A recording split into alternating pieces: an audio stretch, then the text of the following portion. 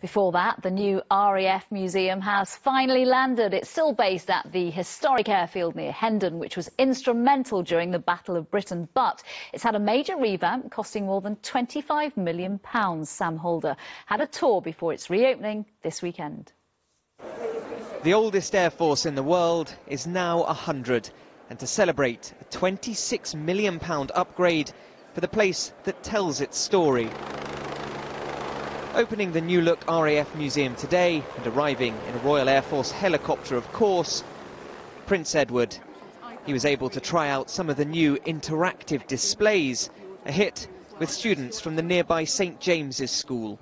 I thought it was very cool, like you could see all the aeroplanes and also that big table where we got to debate. I think it's really interesting and a much better way to learn for young people. I like how they've changed it and made it extremely interactive now. Did you feel inspired then? I felt extremely inspired. The museum promises to tell the stories of the people behind the aircraft, as well as the magnificent machines themselves. So Nina, you're in charge of the archive here, and I understand a big part of the exhibition is on the role of women in the RAF.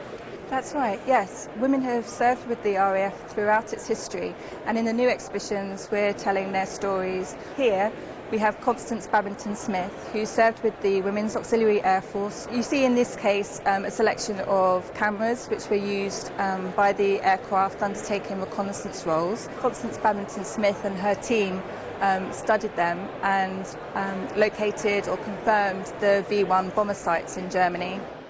Charles Clark was a prisoner of war at Sagan, the setting of The Great Escape. This was his tag from the camp.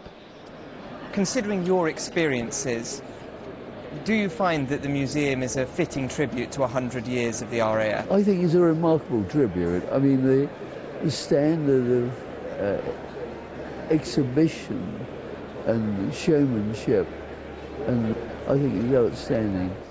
The museum opens tomorrow. Sam Holder, ITV News. There were warnings today.